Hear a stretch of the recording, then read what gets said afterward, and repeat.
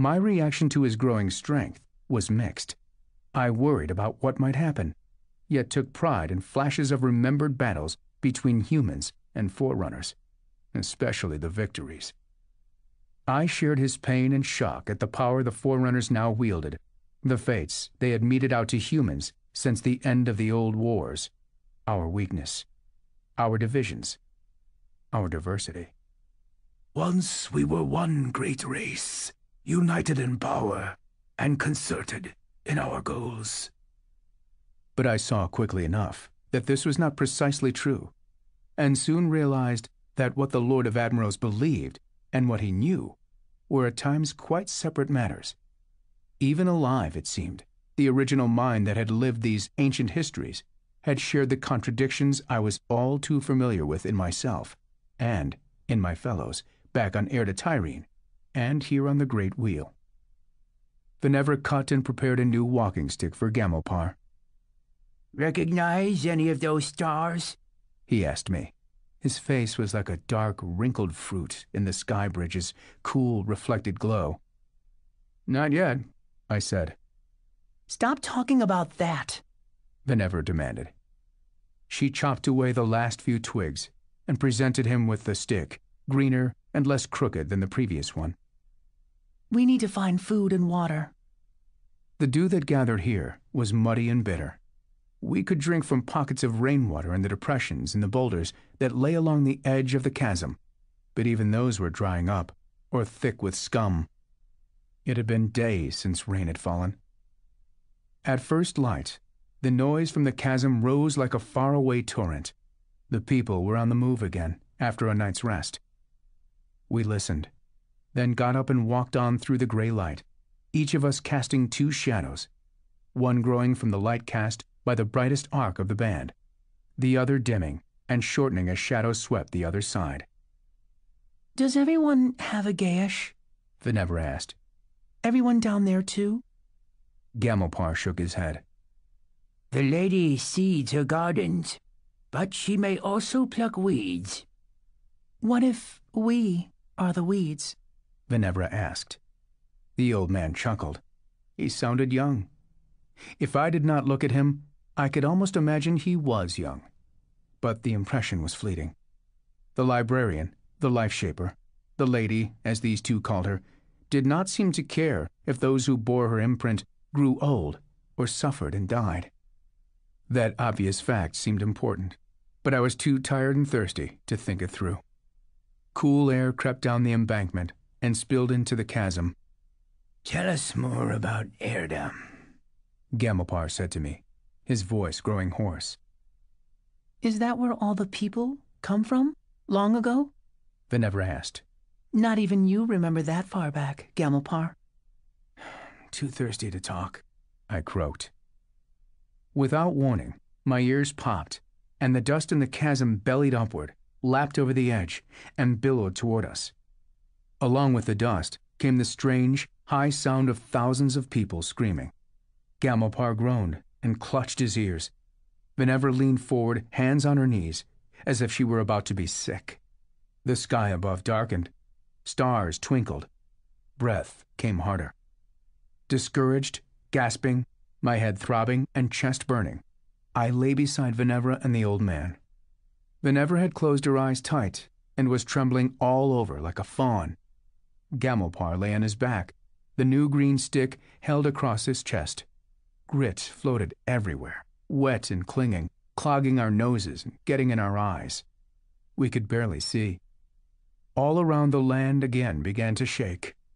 Boulders rocked ponderously in their sandy beds, and a few started to lean, then tumble over.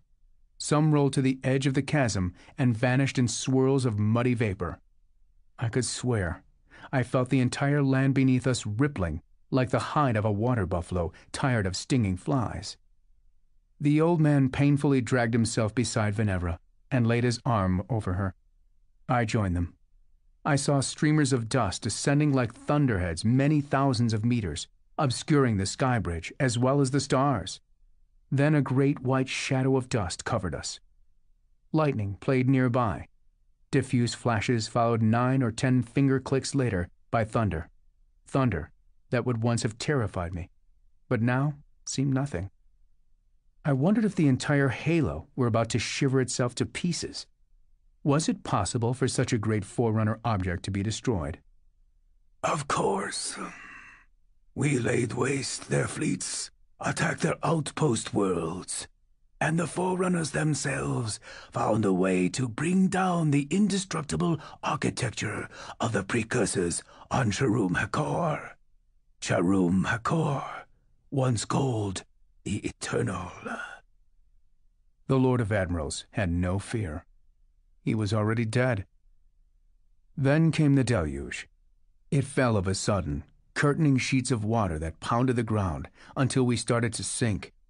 With an effort, I pushed against the suck of the mud, then dragged Venevra to firmer sand and the overhang of a very large boulder that did not seem interested in either shaking or rolling. My motive was simple. Venevra knew where we should go. The old man did not. But that did not stop me from crawling back to get him. Walking was impossible in the thudding rain, each drop the size of a grape and cold as ice. Gamelpar, half buried in mud, struggled feebly to free himself.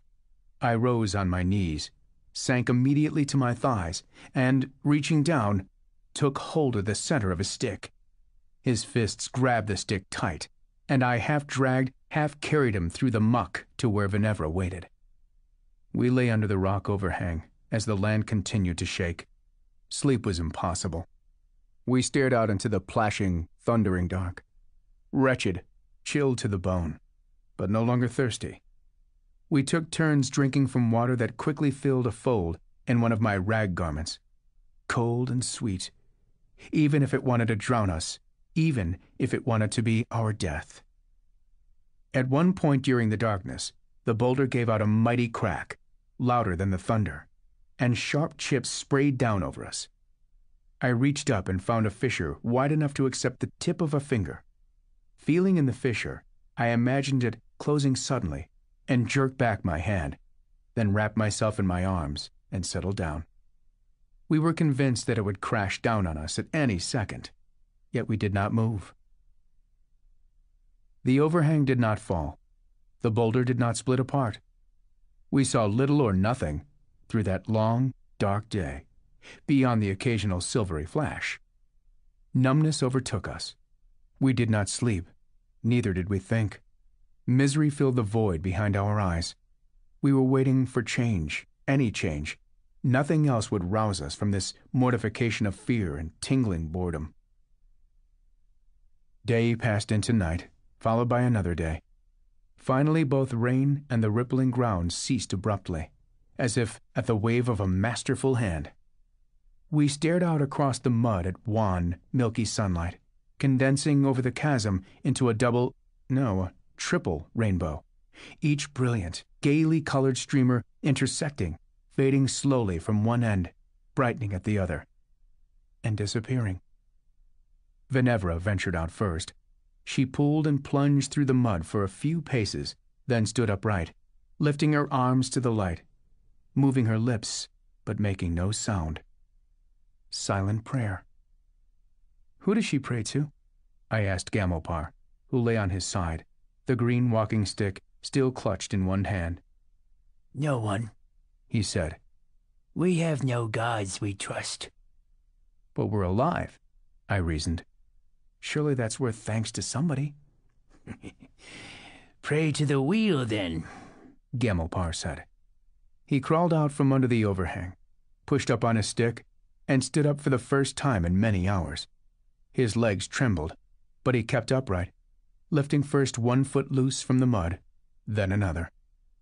I was the last, but I moved quicker and boldly walked along firmer, stony ground to the chasm.